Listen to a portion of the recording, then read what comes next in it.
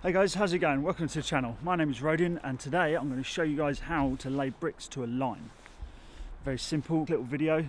Everyone needs to know if you want to have a go at laying bricks, and also what you need to do is check out this video that I'm linking up here, and also there's a link in the description. It's how to build a corner. You need to build corners first to run brickwork in. What we'll do is jump up on a scaffold, show you what we're looking at, and we'll go from there. Right, so what we're going to do now is get a set of lines. We've got corner blocks.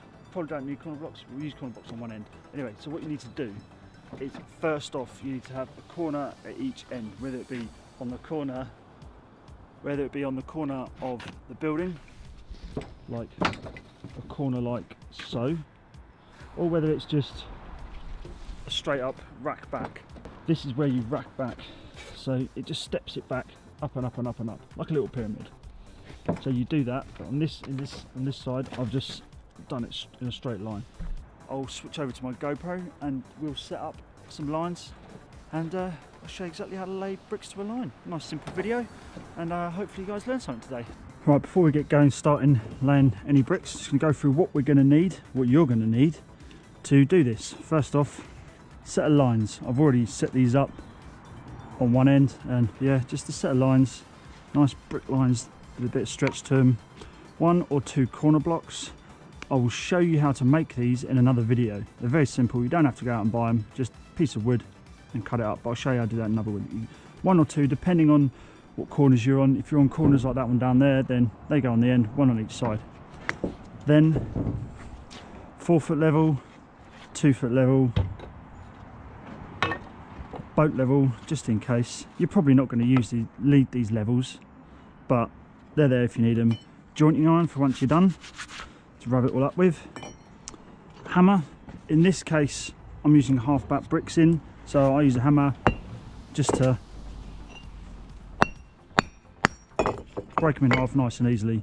If they are a bit chipped off, normally I like to do them with a trowel, but if not, this is called a scutch hammer.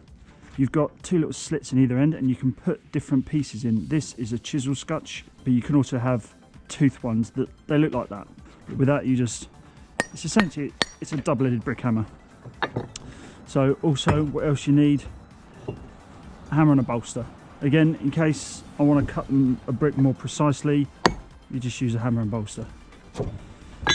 And then a brush to brush it over with after you've jointed it up. Oh, and of course, the weapon of choice, the trowel, the brick trowel. I use a Marshalltown 1911 Philadelphia pattern trowel. That's that, let's get on with it. Right, so the first thing we need to do is we need to set up a set of lines like these. I've already set this end up. All I've done is I've just banged it into the brickwork, because I've racked this back. I can't use a corner block, so I just racked it back, banged it in there. And this other one, we are going to just bang it in the wall over here with a hammer. Oh, you don't want to do this.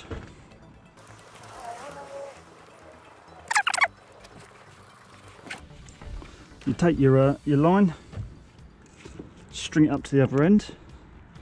Make sure when you wrap the line round, that the string is on the top of the pin.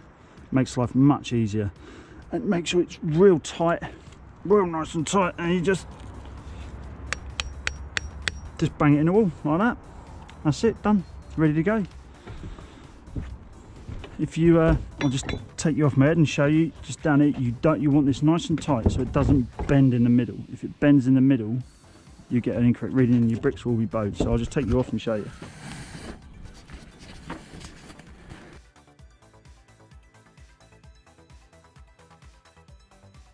You should be able to see through there that it's pretty damn straight. Right, so from here you get your trowel, get a bit of muck on your trowel, nice bit of Donald here, and when you put it down, don't just plock it down, don't just do that. I'm going to get a mucky wall now. What you want to do, let me do that again. When you do it, you want to do a quick motion like that. So essentially what it is it's down, and you just trowel it along like so. And then from this point here, as I'm about to do, it's a little bit low here, a little bit, not enough muck there, so just a little bit extra and just flick it in there. Always, what I like to do is always clear the back first, because you want as little on the back as possible, because you don't want anything falling down the back.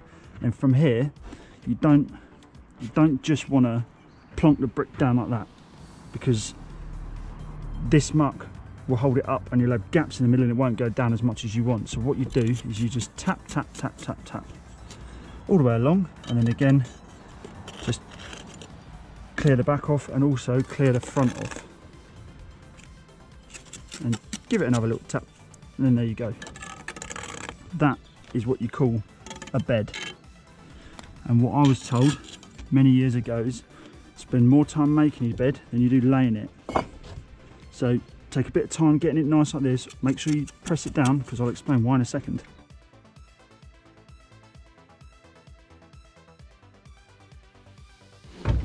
We'll get one of these bricks that we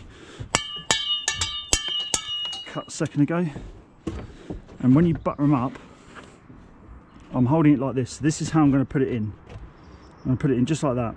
So you hold it from the parts that you don't put muck on, and you look at where you're going to go. You're going to put muck, you've got to put it on this side. So yeah, when you get a bit of muck on your trowel, get it on like that, but you need to flick it so that it stays on when you turn it upside down, because otherwise if you have it on the side, it's just going to roll off. So you get a bit of muck on there, and the action is from top to bottom, and you've got a little bit left on the trowel, and you go sideways, top to bottom again, and you might need a little bit more, just a little flick on the bottom, and then top to bottom again, like that. And then when you put it in, this gap in the middle, when you put it in, it will be a fraction higher than where it's supposed to be. Well, in this case it's not, so I need a little bit more muck on there. Bad example there, let's get rid of that.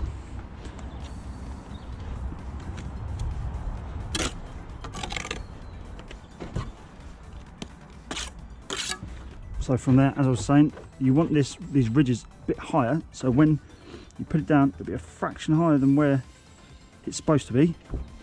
And if you're looking down on it, you should see the perp below. This brick should be in line with that perp below. And from there, all you do is you tap it down. But you don't just want to pay attention to the top, you need to pay attention to the bottom as well. So if I tap it down, pay attention to the top to start with. Once you get that in line with the top, scrape off the excess, but you must have the bottom of the brick in line with the top. Otherwise you get what is called hitching and grinning, where, for example, you'd have the bottom sticking out more than the top, or the other way around is the top sticking out more than the bottom. That is hitching and grinning. You want it nice and flush all the way down. And when you lay to this line, you don't ever have the brick touching the line. You want there just to be a Rizzler paper's width of gap between, so that you don't, if you were touching the line, you might push it out. Even just pushing out that little bit, the whole rest of the course will be out. So you want it just a fraction out from there. And then if you're over the way, just give it a little flick. You'll know if it was touching. I mean, if that's touching like that, it stops. It doesn't bounce more than once. Whereas you give it a bounce, it bounces more than once. So right, there's that one brick. So what I'll do is I'll quickly run through this course and let you watch and see what it's like. Because I'm using muck that I've dug up out of the ground rather than stuff that I bought, I can only go, I'd say, furthest max that along, because this muck dries quite quickly, so you have to be a bit rapid with this.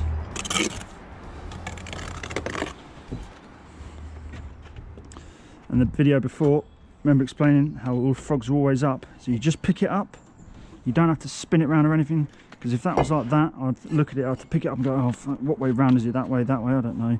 But in this case, you just pick it up, butter it up, and sling it in there. Taking care to make sure you're looking at these perps. Just tap it down, follow it through. When you shave it off, it's called shaving and saving. But when you shave it off, hold on,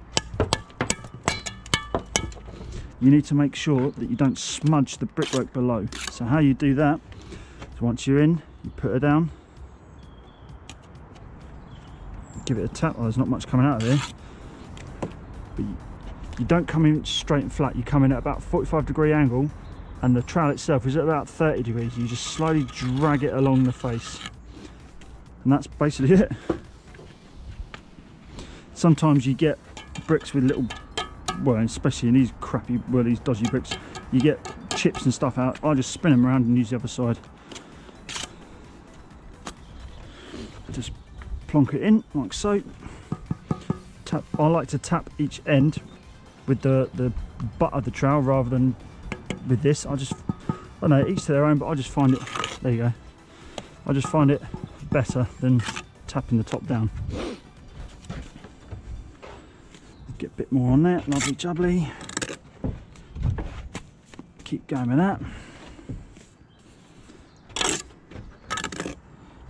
There we go. Right, we're out of bricks, half bats, so get the hammer.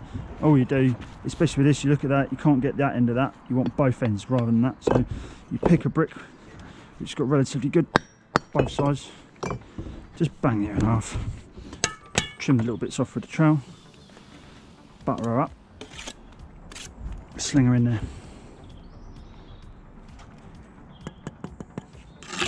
Just like that. As Tommy Cooper said, just like that. Simple Simon, lovely.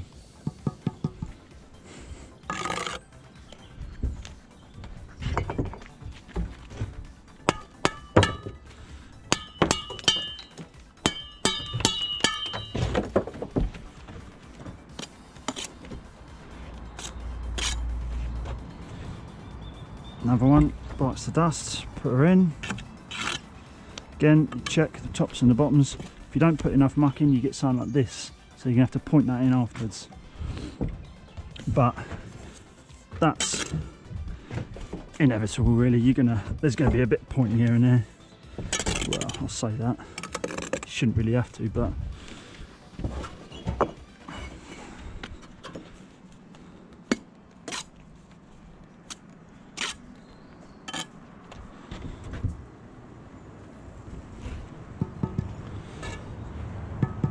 again, 45-degree angle, drag it back. It's better to do it a little bit quicker than slowly, just so if you do it a bit too slow, like there's a tiny little smudge there. I don't know if you can see it here. If I can zoom in, I'll try and zoom in. But you want a nice flush finish. And there's that same bloody brick. You know how bent that brick is, right? Or banana brick. Snap that in half. And plonk her in, have a look down. Seems good from my angle. Don't quite know what your angle's like, but if you can see down there, should be pretty straight. A little bit of a wobble in a perp. It does happen, it's not the end of the world. Like I said in a few episodes ago, a lot of people see brickwork as a blur. It's just a big ball of colour. There's nothing, I'm going to lay that brick so I keep picking it up. They just see colour, and that's about it really. You don't really pay attention to what the bricks are doing, where they're going, how they look. You just see, oh look, that's a red brick house, or that's a yellow brick house, and all that. But being in the trade, if some of you out there are in the trade, you know what I'm on about. I live relatively close to London. I go into London a fair bit, and there's some lovely old buildings there. I'm always wandering around having a gander at all the stonework, all the brickwork. My girlfriend's always like, oh, what's up with that building? What's up with that building? I spend a lot of time just counting bricks, seeing what bricks they use, all of that. Yeah, if you're out there and you're a bricky or a stonemason or something like that, get down in the comments and let me know what you think about this. How would I do it different? How do you do it different? Well, I've been doing this 18 years, so I'm pretty much stuck in my ways now. Some people pick up bad habits. Let me know down in the comments if there's a bad habit that I picked up. Like here, this is fraction over, so this perp is miles too big. So what I'm going to do is I just shimmy everything up and I spread that big gap over all of these bricks. It might be over a little bit on some of these perps, but by the time you come here, it's relatively sorted out. That might be a bit of a big perp, but I'm not too bothered.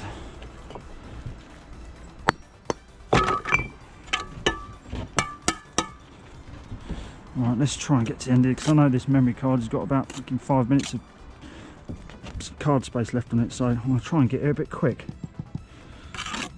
so you can see me at the end. That's in there. Lovely bit of gear.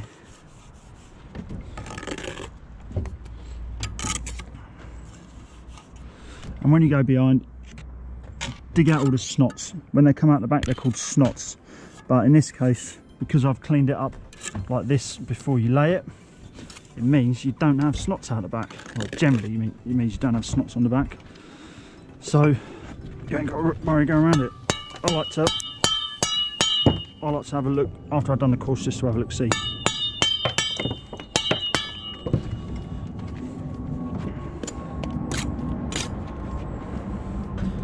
Plonk that one in there and we should be good. And that one needed an extra tap. Again, 45 degrees, quick shave.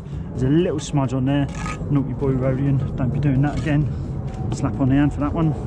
Now right at the end, a brick should fit in there. So you pick a brick out. Which one? That one looks nice. You test it first. Yep, that's pretty good. Maybe about 12mm perps rather than 10. But in all honesty, these are rough old bricks, and I'm trying to make it, this is my excuse, trying to make it look a bit rough and old. So I'm not paying too much attention to perp sizes and things like that. If you had a nice clean crisp brick, I'd say that's imperative, but I like the way this looks. And there you go. Give that a little spring. Have a look along. That all looks pretty tasty to me. Little tap here and there. And there you go. There's one course done. What I'll do is I need to change the memory card on this GoPro, so I'll do that now, and I'll come back to you. And I'll just lay a couple of courses, do the same thing again. Right, so I haven't changed the card. I've got 11 minutes on here, and I'm going to quickly do another course. So because I'm going to have to take all the data off, all of the core. You've got to pull these quite tight when you go up again. Core nice and tight, pull that lovely tight, yep, like that. Just bang her in. I'll show you a little trick here. So that's a bit above there, above the brick. So what you've got to do is you have to bring this down. Best way to do that, get a little bit of gear, just a little bit, scrape it on the back of the brick like that. Get any old brick, pull the line out, lean that on there, and Bob's your uncle. There you go. Right, so let's quickly sling this course in. This one's a little bit down actually, so what I'll do the same over here. Yeah, I've got 11 minutes. Should be able to get the course done in 11 minutes. Yeah, I haven't done anything with this card yet. So what I'll do is I'll do this and I'll leave the episode there. So here we go, nice quick one. Let's go. A quick bit in it. Yeah, I'll leave the episode here after this because I'll have to take all the info off this card and start playing around with it. But you get the idea of it. So yeah, do you know what? This muck's not too bad. It's not drying out quickly. It is pretty damn cold out. So I'll just run a bit. Oh, right, there you go. It's got a little chip out of this brick, but I don't mind that much because I'm going for the rustic look on this house. So a little bit of a chip here and there. I'm not being too picky about it. Right, check one side, check the other side. Both looking all right. Snap her in half. There we go, lovely jubbly. And butter it up. When I was taught in college, I was told that a bricklayer should never have to put his hands on the cement, on the muck, on the gear. It should always be on the trowel, on the brick, in the wall, end of. You should never have to touch cement. Look at that, that's a right old funny one. It's going in though. I could be quite smart saying I'm wearing a pair of gloves so I'll never really touch it, but yeah, you should never ever touch it. Because if you pick a brick up and you've got muck on your hands, you're going to smudge the hell out of the bricks. So, oh, that's a right old knobbly one. That's a tricky one to lay. So, yeah, remember that. Never touch the muck with your hands. Otherwise you'll get a smudgy brick. Now, I'm going to cut these with the trowel, but this is what that scutch hammer was for, the one that I showed you earlier. But in all honesty, the only thing I'll use is a trowel and a hammer when I run a line. That's floating over a bit, but I'll get it back because I know there's a perp up there that needs it. Floating over means when you're putting the brick down and your perp is a bit like that, it's probably halfway through that line. It's called floating over, so you're floating over the line. What do I use? Let's use this one. That's a nice looking one. Butter her up nicely, sling her in. There you go. Plus, yeah, that perp's in line now. Plus, these bricks, they are so varied in their size. Some of them are like almost 20 mil bigger than others. So I'm not really paying a large amount of attention to the perps because these bricks are so fucking dodgy.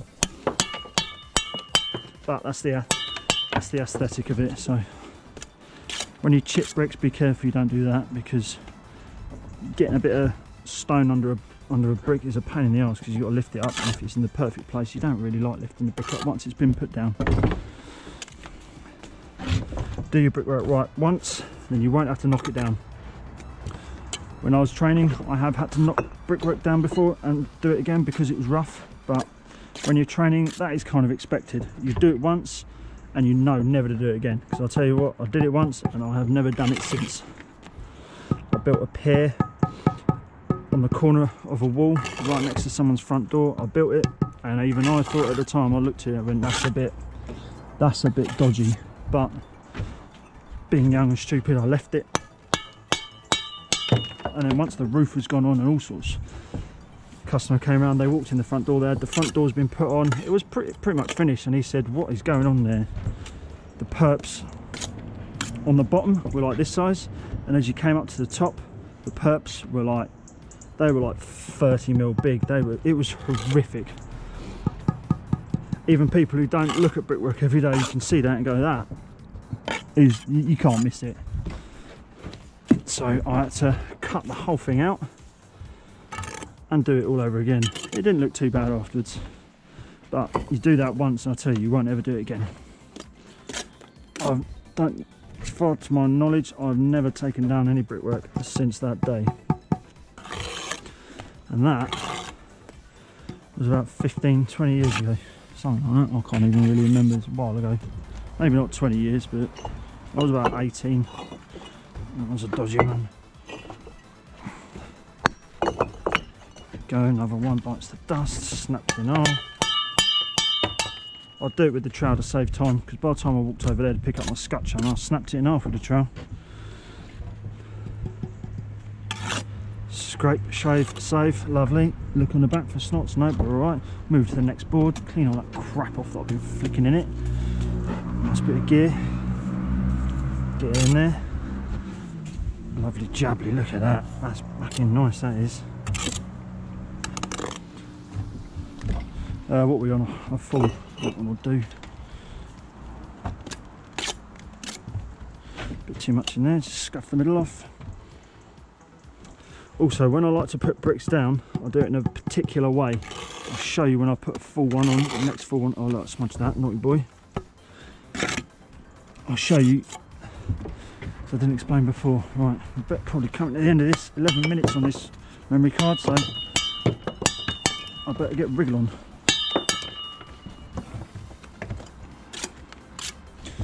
I can do it with this, so I'll put the top in and then drag it in whilst applying pressure, so that this one's a bit floating over.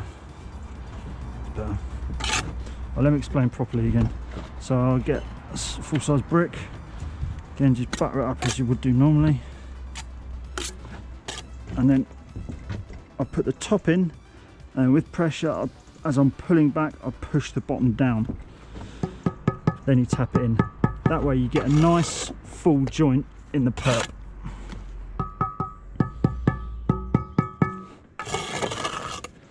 There we go. Don't really like that brick, but I won't notice that up here. Right, and in this case, this is where some people, I've been told before, that you shouldn't do this, but I continue to do it. Look at that, flick muck on the wall. Because I disagreed with the building inspector at the time. One thing you shouldn't do is disagree with the building inspector. You do what he says, but when he ain't around, who cares? So there's going to be no muck in the top here when you put that brick in. So what I do, is you butter the top up, scrape it down either side like so, then you butter up as if you were going to do it normally. So once you put that in and lower it down, you've got muck in the top. And that, just flick and push on the top, push it in, flick it down, push it in, flick it down, push it in. And when you come to joint that, there'll be plenty of muck in there. It might need an extra little push in the back because you can see a little bit in there, but that's perfect. There is a tool called a tuck pointer you can use to push the muck in there, and that way seems to work perfectly fine for me. That one's got a little scratch out of it. That one, check the size, a little bit big, but I can pull that too. There we go. And that is how you lay bricks. Just like that. Again, Tommy Cooper. Just like that. Just like that. Chivvy them up a little bit. Flick, make sure that's alright. Yeah, that's not too bad. I'll live with that. There, yeah, that's good. We're good there. Right.